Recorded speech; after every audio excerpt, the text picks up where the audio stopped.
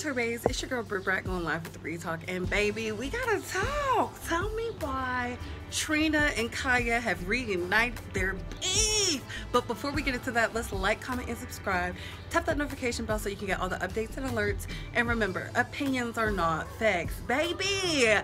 COVID has the girls acting up, and I love it. I love it, and y'all love it too. That's why y'all are tuned in. But let's get into why we're here. Yeah, because you know they did the verses tonight with him and Babyface. So what they doing? They singing or they just playing their songs? I don't know what's going on. What are they doing? Are they singing or they just playing their hits? No, they're just playing their records. So they're battling back to back with their records, like previous records. I want somebody to do. Who want to try me like that? Who? Trina. Trina. Can't Trina talk? You want to have a hit battle? Oh Lord, I got 285 hits to put on your ass.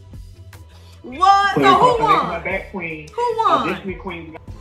So for those who don't know, Khia has her show Gag Order. She has a YouTube channel. She's really making money. So I thought it was just cute banter. Khia does what she does best, roast and gag, and baby reads people to filth. A library don't have shit on Khia Thug Misses. But here's what Trina had to say. Oh, go ahead. Let me say one more thing.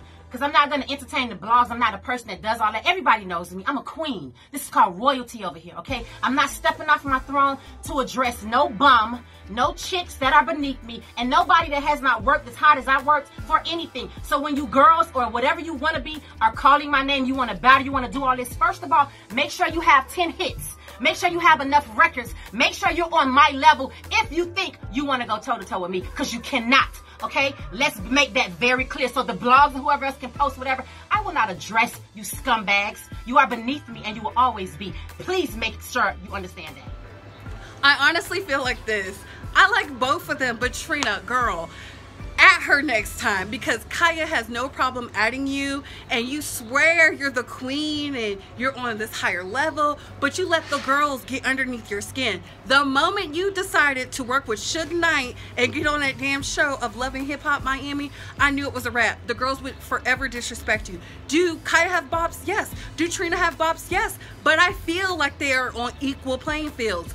Quite frankly, no matter what people say, I have not heard anybody remix any of Trina's songs. The City Girls swear up and down they are so in love with Trina, but they use all of Khia's hits. So make it make sense. Honestly, these women have nothing on Tom and Jerry. They're going to be beefing to the graveyard. Do y'all understand me?